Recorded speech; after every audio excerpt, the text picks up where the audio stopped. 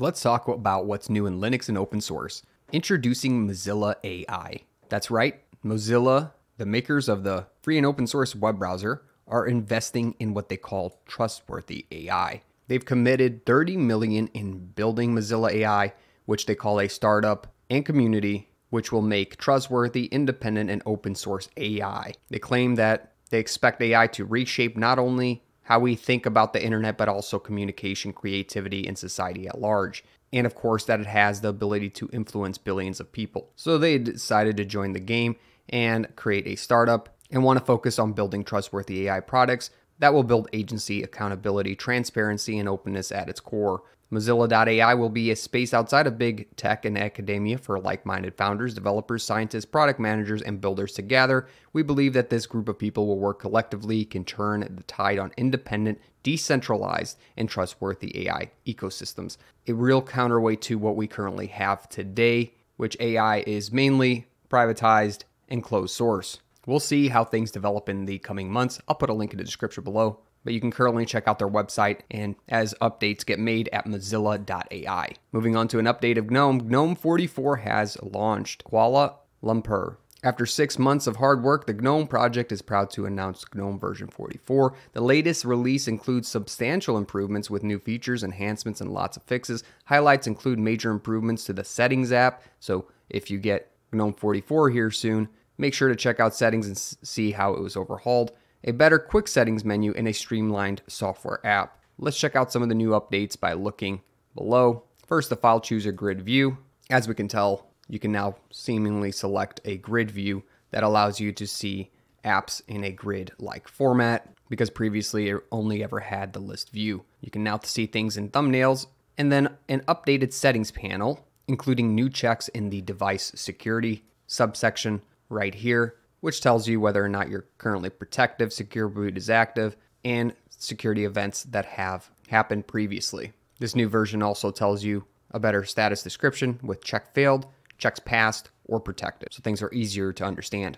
Accessibility has been improved as well, including sub-menus with seeing, hearing, typing, pointing and clicking, and zooming, depending on the accessibility settings that you need to reach. There are some new accessibility features as well. An over-amplification setting has been added. Under typing, there's a test area for cursor blinking and a new setting that makes scroll bars always visible. The sound settings panel has also seen an overhaul, with the alert sound now being able to be disabled as an option. The sound testing feature has been redesigned, as well as some things brought together in the sound settings category. Also, you'll notice that the mouse and touchpad settings feature has been overhauled as well. Looks much better here with graphics representing what the settings are actually doing. Love the way that GNOME has been adding this in. I've noticed it in workspaces as well, where they've shown you direction and capability of various different gesture support, but you can now see what it looks like for mice that you use. Check out delva.ai.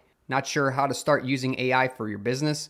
Don't let your company fall behind. Start building an AI strategy today with Delva's AI Consulting. Schedule some time with Delva's AI consultants and start integrating AI into your business.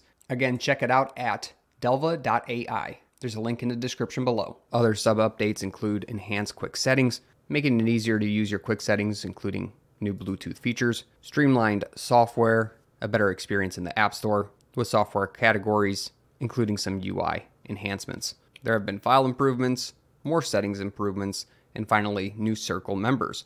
GNOME Circle is a fantastic collection of apps that has developed as part of the GNOME project since GNOME 43 was released, and new apps have joined. Here are those apps, including Zap, Boatswain, Emblem, Lorem, Eyedropper, Chess Clock, Komiku, Workbench, Elastic, and Clairvoyant. Fantastic work. We'll check out the GNOME Circle, which is applications and libraries extending the GNOME ecosystem. How does it work? Developers who are using the GNOME platform have to apply their projects included in the GNOME Circle. When their project is approved, they qualify for benefits including promotion and advertising, and qualify for the GNOME Foundation membership. See the benefits here if you want. You can check out all the applications here and what their capabilities are that are part of the GNOME Circle. I'll put a link in the description below. Very exciting to see new development applications in GNOME. And finally, bringing Rust into the Xen project. That's right, things are about to start getting rusty in Xen as well. The context here is the whole platform that makes the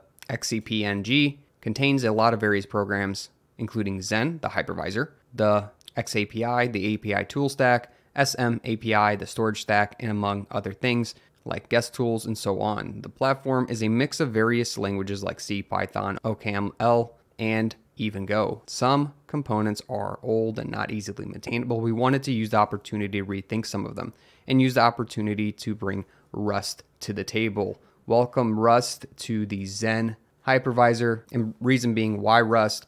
There's many reasons for that. You could argue there are already 4 languages inside the project. Why not add another? Luckily, Go is only used for one component we might entirely replace. There, it won't raise the overall number of languages. Good, but why then? Well, for technical aspects, performance and memory safety, which they talk about Rust's borrow checker being able to potentially reduce the number of bugs, with 3 other considerations being taken in, one being that the programming language itself can work at various levels of low and high level programming.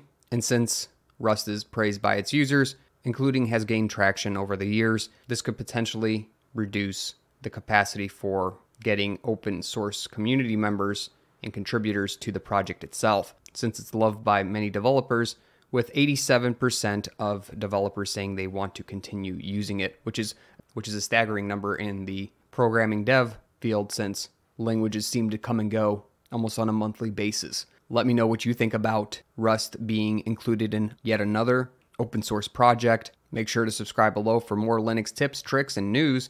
Catch me in a great community on Discord, and I'll catch you in another video. Thanks for watching.